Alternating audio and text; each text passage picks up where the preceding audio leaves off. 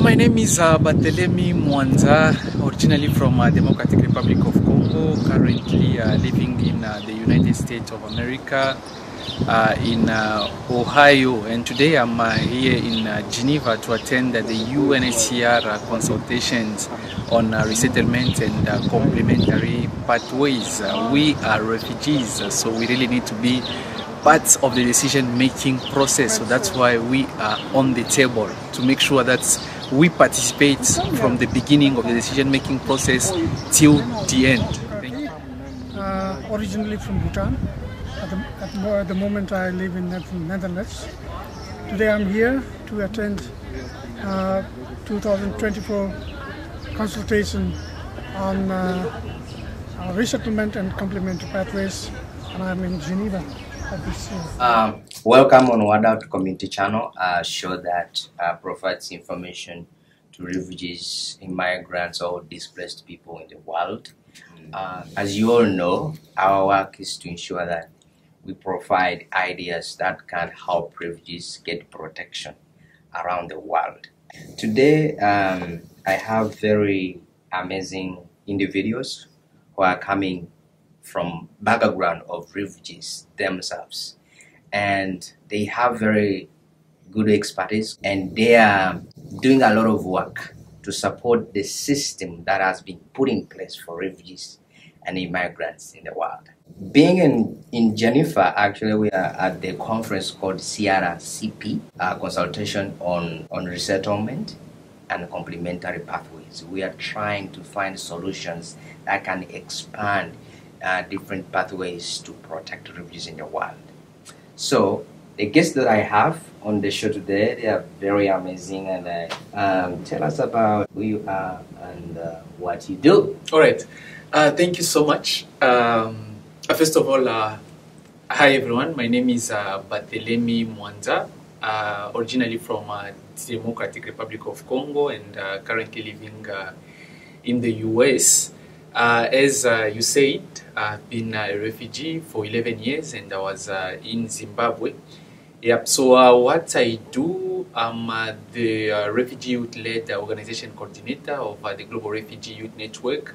So the Global Refugee Youth Network, it's just a refugee-led organization which supports refugee-led organizations that are located in rural areas, in refugee camps, in towns, and in many regions like Africa, MENA region, Latin America, and Pacific Asia. So we support these refugee-led organizations with funding, we support them with capacity building, and we also open doors for opportunities. And of course, I'm part also of different boards. For example, this refugee advisory group to the consultations on resettlement and complementary pathways, and I'm also part of the UNHCR advisory board of organization led by displaced and stateless people. So if I think I can focus on my presentation, we may take a day, so I think I would like to stop here, and maybe we can move Man, to you the next you have very high profile. I don't think my profile can be very happy viewers, you know. Yeah, you're doing a great job, and thank you for doing that. Yes, sir. Okay, thank you so much, sir. Yeah. And, well, I wouldn't want to say much because, well, I'll just say a bit about myself. Well, my name is Bahati Mnyaci. I'm also originally from, like you said, the Democratic Republic of Congo. And, well, I've also lived experience of being a refugee in Zimbabwe for over a period of 19 years. Wow. So it was almost 19 years in the camp. 19 years. So, well, while I was in Zimbabwe, I did my studies. You know, it wasn't easy, but I tried my best, and I completed my undergraduate degree.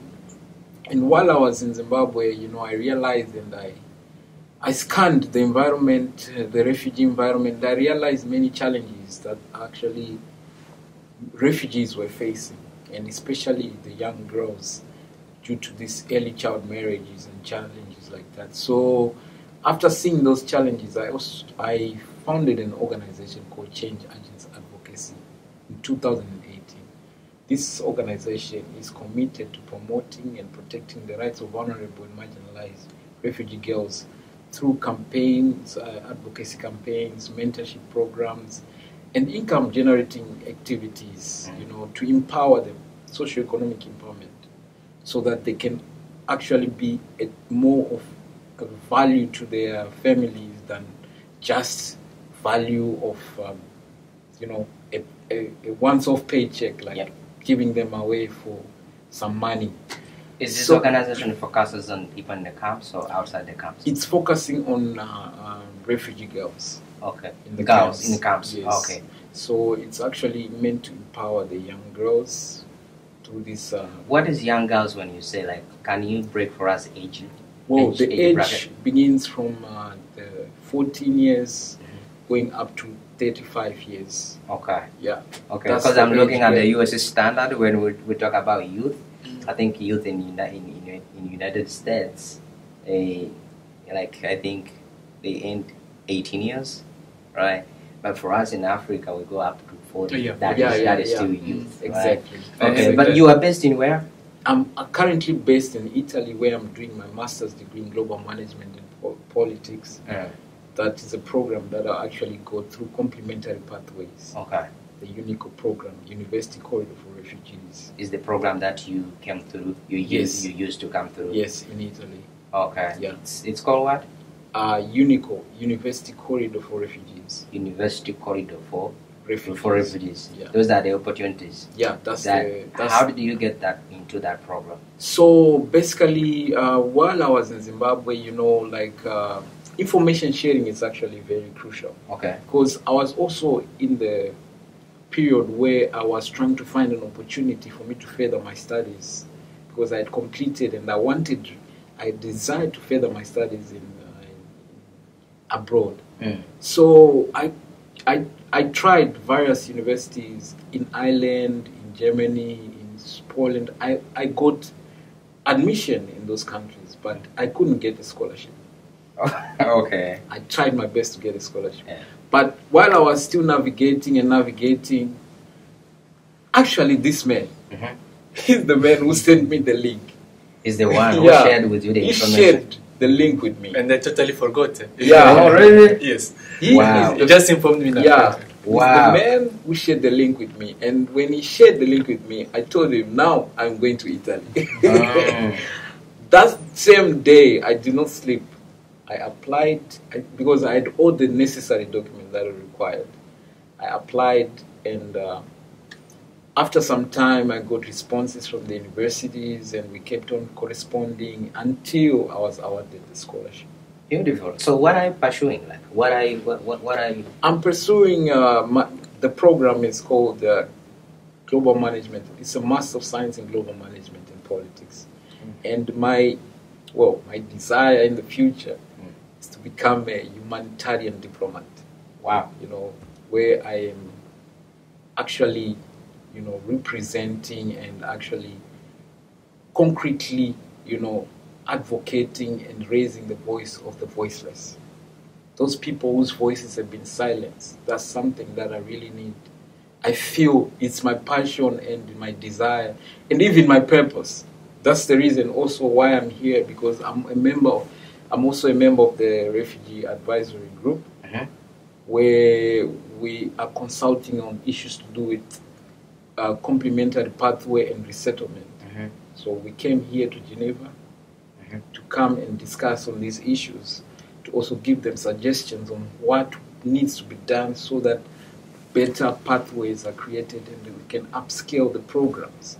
So your voice is already working. Yeah. You're already doing good work. I've listened to your speech, and you had a presentation. Yes. I will share with the people out there. It was really great. Because you were talking about travel documentations. Exactly. Yes, that was and sponsorship program, right? Yeah, we were also talking about upscaling, how to upscale the complementary pathways as well. Okay, thank you very much. Coming to you, so how did you? Where do you live right now? Okay, so right now I'm not sure if I said it again. I'm living in the US, exactly in Ohio. So that's where I am now. That's my home. what was your pathway to come to US? I used the resettlement US way. Yes, like you know, when you are in the camp, first of all, you have to go through the interview of the government. Once you get a refugee status, so you will be there. At least you know, you are allowed maybe to study. Sometimes you can do maybe a few business like in the camp. Yeah, though I know to work sometimes it's a bit difficult. Yeah, so there are also, at least as you know, with UNHCR, there are durable solutions. There's maybe a resettlement, reintegration, or maybe if you want to go back to your country, yeah, voluntary repatriation, then you can go here. So yeah, I was at least lucky also to be selected amongst the people who were supposed to come to the US. So yeah, right now that's where I am. We appreciate America for giving you that opportunity. We appreciate Italy for doing that good job. Yeah, all right, thank you. So, guys, tell me more. How you ended up doing what you're doing? Okay, so for me, when I was young, my passion was to become an international journalist. Oh. Yes, so I really wanted to be an international journalist, and what I was doing, like, you know, sometime when I think I was around like 5 to 6 years, like I was asking myself, like, you know, when I see people doing some programs on TV, I was like, these people, like, how do they appear in our house? You know, I was trying to find out. I was thinking maybe they get in a certain hall and then they appear directly. So with time, then I was like, I wanted now to support talented youth. Yeah, like doing journalism, but for me to support this and maybe expose them so that they are known, they can be like, you know, known worldwide. Yeah, so then when I arrived now in Zimbabwe, I thought, you know, and I could see that sometimes it could be a bit difficult for me to continue my career. So I had to join a college where I did like, I think around 1 year and a half or 2 years of studies. Yeah, and I got even my advanced diploma. In what? Yeah, yes, in journalism and media studies. Okay. Yes, journalism and media studies. So I got even my advanced diploma, and from there, that's when now I started doing also some activities in the camp. So doing the activities, like for example, like, you know, when I arrived, you know, the condition of the camp. So sometimes when you're in the camp, you'll be even thinking that you're supposed even like, if the country could be better, you could even remain there, yeah, because you were doing a lot of things, but now, yes. So then, when sometimes I could be there thinking, then I said, okay, instead of thinking, why shouldn't I look forward? So that's when now I said, okay, here there are some refugee youths who are like me, who wants to go far. So why don't I have to help them? So that's why I started, at least, I went even to the office of UNHCR. I told them, no, guys, I am interested like of creating a youth group. So then they say, no, don't worry, there's already the youth group which is here. Yeah, and that's how I had to join that group. And joining that group, I had to be selected again to join another group. Like, I started my journey, you know, since 2014. Yeah, and from 2015, they had to create another group like on mental health, just trying to help people on how to adjust, you know, their life when they arrive in Zimbabwe. So from there, then, I became a leader, leading more than 5,000 young refugees in the camp. Yeah. And from there, in 2017... That's the camp in Zimbabwe, right? In Zimbabwe, yes. And in 2017, that's how now I got selected to be part of the UNHCR Global Youth Advisory Council. Yep, so they were around, we were around, I think, 12 people representing like all refugees worldwide. Yeah, to just advocate, you know, for the development and the protection of refugees. And that's how now I started my journey at the global level. Yeah. So from 2017, when I started coming to the High Commissioner's Dialogue, yeah, here, and yeah, that's how I had now to participate in the NGO consultations and coming here for so many programs. And even like in 2019, I had to come as well in the US for the a UN climate summit. Yeah, it was for youth, so I was also at least graced to be part of that. Yeah, so that's at least... That's great, and that you're doing really good, and thank you for having that spirit. You know, we have very many youth, we have very many young people who are, you know, looking at you. Yeah, sure. And where you are. They want to get where you are. Yeah, sure. Some of them, they are seeing you right now, but they don't know the effort that you have put behind your effort. So what, like, back to you in 60 seconds, what motivated you to do what you're doing right now? Okay, basically, well, while I was also in Zimbabwe, you know, as a refugee, seeing the challenges that refugees were facing, and me being part of the challenges as well, and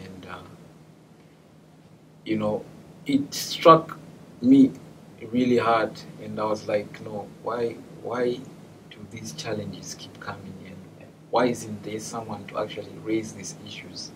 Because, you know, I felt like we didn't have people who could represent refugees. And I told myself, you know what, I'm going to represent refugees. I'm going to do all my best to speak out, and I'm going to raise the voice of refugees on the global level. So that's how my journey actually began. Wow. So from there, like I said, I scanned the environment, I started NGO, and you know, I started also collaborating with UNHCR on various activities. They even trained me in public speaking, advocacy, and leadership. Yeah. So while we're doing all those things, they started also inviting me to these international conferences. Then, you know, I started, you know, raising the voice of refugees on these forums, and I thank God that actually some of the things that we've been saying in these forums, yeah, we are seeing a progressive, you know, implementation of some of the things. So, and that is really, really crucial, because, you know, humanity is more important, than everything else. And everything. So we have to preserve the values of compassion, you know, of inclusivity, because all this is what defines our shared, you know, humanity. I'm so great, guys, that you're doing this. You decided to choose this pathway, and I'm part of you too. Right? Yeah, sure. We were here last year, Yeah. and I think we have similar goals. We have similar ideas of what we want to achieve for our people. I think women, young girls are going through a lot, and you are doing what is needed to be done. Yeah. Thank you for doing it. I really appreciate it. As we summarize this show, I really want to hear from both of you. If any other refugee are interested in getting into this work, what advice can you give them? Okay. So if to start, I know this is really a great question. Yeah, so, you know, for example, when you are seeing someone appearing in these global fora, do not think that the person just woke up, you know, from a bed and then became maybe a global advocate. So that means there's some work that he did behind. So what I would advise you, be you. Be you. Do not try to imitate someone. For example, if you are talented in sports, you are talented maybe to do activities on climate change, education, or maybe business or entrepreneurship, just continue. It's just that way which will bring you on a certain level. Is there? He used the education, and I'm here. I use my passion of working with refugees. In the camp, I was doing campaigns, you know, awareness campaigns, running, you know, around the camp. There was sun, and there are even some people were like, "This guy, like, what is he doing?" I was volunteering. I was not receiving any money, anything. Me too. You know, but I was just there. That was my passion, and I knew what I was doing. So that's why I think it would be good. Dream, and then make a step. For example, if you think maybe there's a certain solution that you can do in your community, do it.